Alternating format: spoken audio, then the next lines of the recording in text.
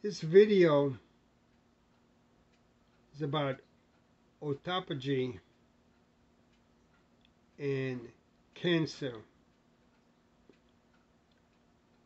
And autophagy is the breaking down of all proteins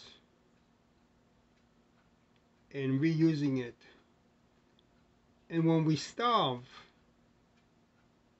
our body looks around for all protein that's not perfect, takes it apart. What it could use, it uses. What it can't, we pass it as waste. And cancer is one of those things that it takes apart. So I'm going to put on the tape. It's well worth listening to the whole tape.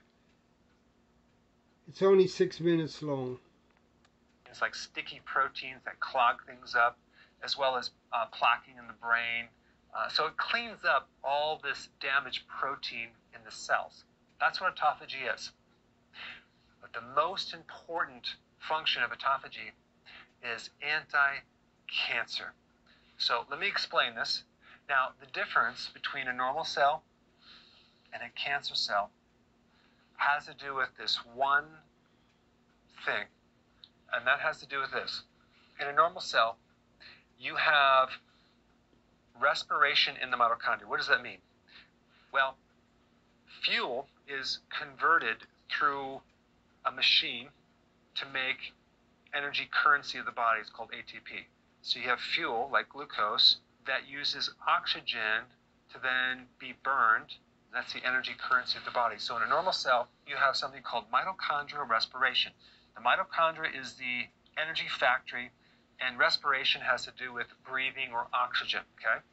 So a normal cell needs oxygen to generate fuel. Now in a cancer cell, there's damage to this respiratory mechanism. So this motor with a carburetor that uses oxygen is broken, okay? There's irreversible damage. So what happens when you damage that system, as a survival mechanism, this cell starts to activate an ancient pathway that is able to ferment glucose, which basically is a way of breaking it down differently without the use of oxygen. Now, whether there's oxygen or not, that has nothing to do with it. Glucose fermentation doesn't necessarily need oxygen to make its energy. So that is the difference between a cancer cell and a normal cell. Normal cells use oxygen in the respiratory center. This is a fancy name for it right here. And cancer cells basically ferment glucose without oxygen. One of the ways that they test for cancer is through a PET scan. In a PET scan, they are measuring extreme glucose consumption. Cancer cells are extremely hungry for glucose. They hog glucose more than normal cells, and sometimes they will starve the normal cells. Now, just by knowing that simple fact right there, why would anyone want to consume a lot of glucose or sugar if they have cancer? Now, the other question to ask is, why is there damage in this part of the mitochondria?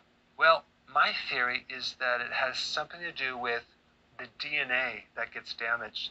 Because what's unique about the mitochondria is that the mitochondria has its own DNA. It's called mitochondrial DNA, versus the DNA in the nucleus of the cell, which is highly protective. The DNA in the mitochondria are much more prone to mutation or alteration because they're not as protected. Now, the mitochondria can use the DNA from the nucleus of the cell, but it also has its own DNA. And I think that's really why it becomes damaged, because it's simply not protected.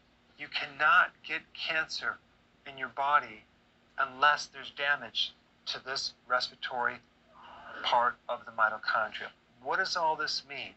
It means that autophagy has the ability to clean up this damage in the mitochondria, because these are protein machines. These are enzymes.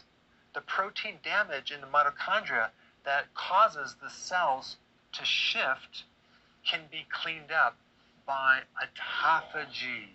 So that makes this benefit, anti-cancer, the most important benefit of autophagy. Now, there are 2 videos you need to watch now. You need to know all the things that can stimulate autophagy. One being intermittent fasting. But there's another video that I will put on the screen and also down below that is on cancer in my interview. So the prolonged 5-day fast is also autophagy stimulating, and on the 3rd day we're fully into it.